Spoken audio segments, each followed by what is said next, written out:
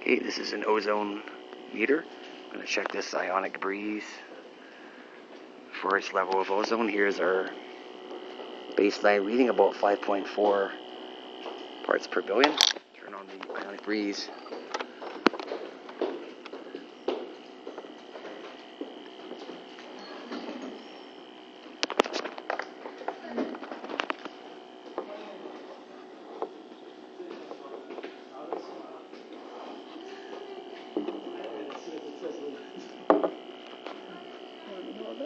Sure.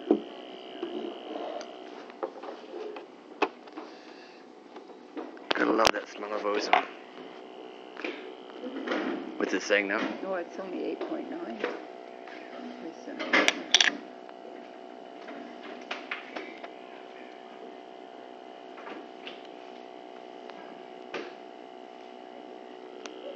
It went up to 37. Yeah, they say it points out 0.5.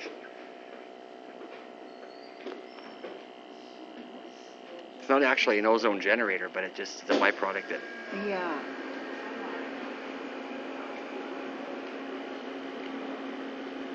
$50.5. 50.5 parts per billion. This is the Ionic Breeze Quadra tabletop. Fancy ozone detector.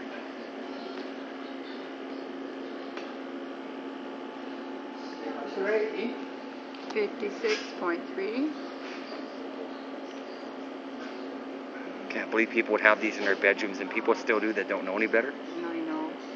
The Auric XL one produces ozone too. Yeah. All the ones that have those metal collection plates. Oh. That don't need filters.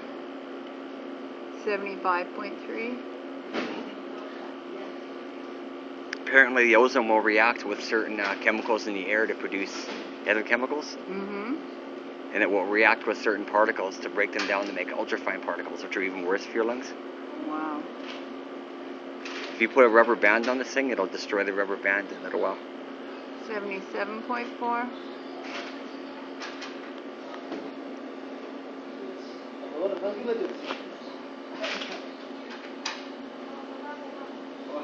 Will you know when it kind of levels off? Yeah. Oh.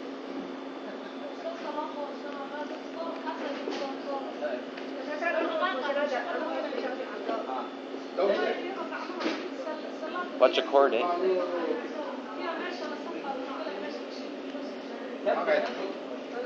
73.2, 73.4. Come on, ozone. Want to breathe cement. A little bit of it doesn't smell bad. No. If it gets to be high, then it makes you sick, though. All I can smell is the sand stuff. 71.6. Okay, it's going to probably stay around there, I guess. I guess so.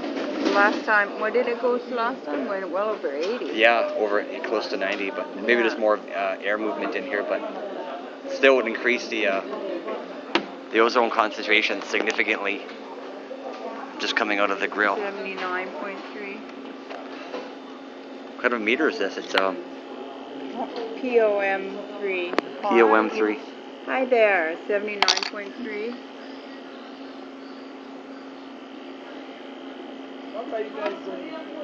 Reading the ozone from this air purifier, 54, it dropped there. Okay, that's probably good enough for a test, but there you go. The Ionic Breeze definitely produces ozone. And he has this